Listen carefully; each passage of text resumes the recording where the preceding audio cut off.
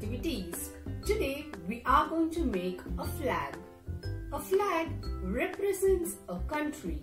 So today we are going to make an Australian flag. All you need is a red paint and stars given to you. Let us dip a red paint in our fingers and draw 4 lines. That is a standing line,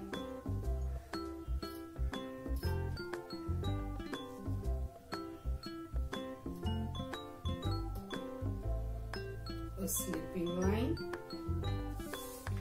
like plus, and then 2 slant lines.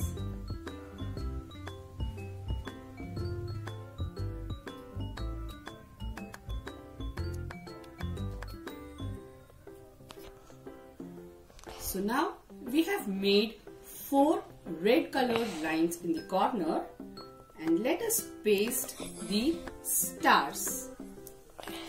1, 2, 3, 4, 5 and 6. So this represents the Australian flag. Kids, please do this activity and don't forget to share your pics. Bye bye kids.